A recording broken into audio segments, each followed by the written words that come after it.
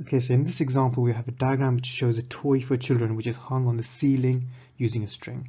The rod has negligible mass and remains horizontal. Calculate the mass of the elephant. Okay, so the rabbit and the duck are going to pull down on the rod, so is the elephant, so the forces are going to be like these.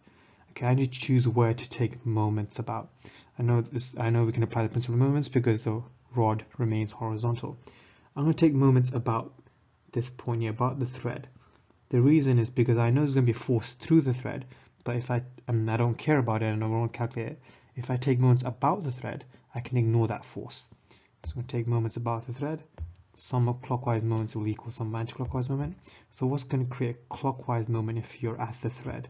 Well, that's the elephant, and let's call that elephant's. Well, we want the mass, but let's get the weight first. So it'll be the weight, which is the mass times the gravitational field strength times the distance, which is in centimeters, in meters, 0.17 meters.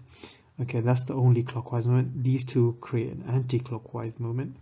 So the sum of anti-clockwise moment will be, so let's start with a duck there, 0.046 times 0.1 meters, and add on the moment from the rabbit, 0.060 times 0.15, and that's a total of 0.0136 Newton meters.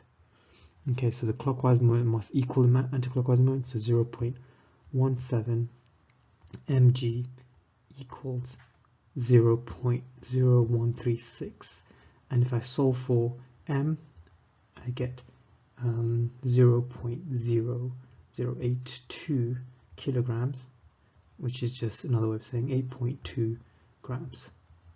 Okay, calculate the tension on the string. Okay, so there's going to be a force on the string there, and there has to be a force. And if we look at all the other arrows here, they're all downwards.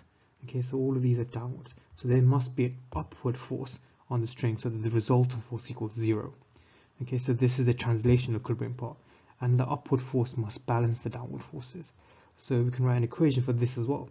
So 0.06 plus 0.046 plus the weight of the elephant, which is just 0.08, must equal the upward force.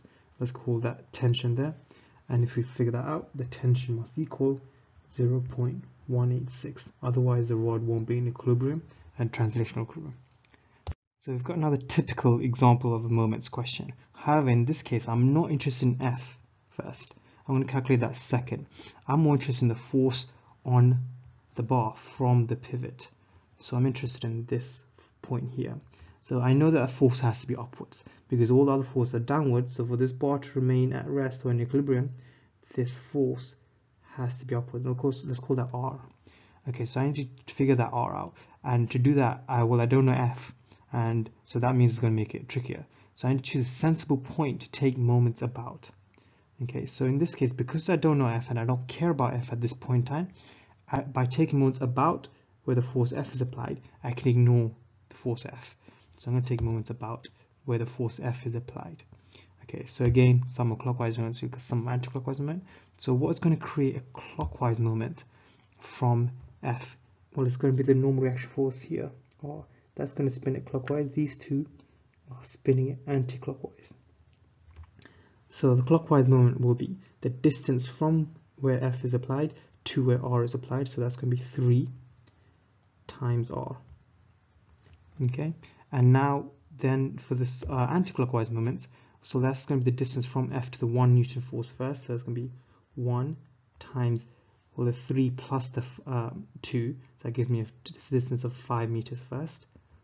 And then the 2 Newton force times the distance from where we're taking moments about F all the way to the other end here. That's 8 meters. 3 plus 5, 8 meters.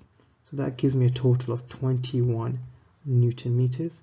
They must be equal, so that's clockwise and anti-clockwise. So 3R will equal 21. So that gives me R equals 7 newtons. Okay, so now I need to figure out F for the second question here. Now it's quite straightforward. I know that for translational equilibrium, the resultant force must equal 0. So all the upward forces must equal the downward forces. So 2 plus 1 plus F must equal R, and we know R is 7. So therefore F is going to equal 7 minus 3, which gives me 4 newtons. Now I could have done this question by taking moments about the pivot first, and I would have gotten the exact same answers.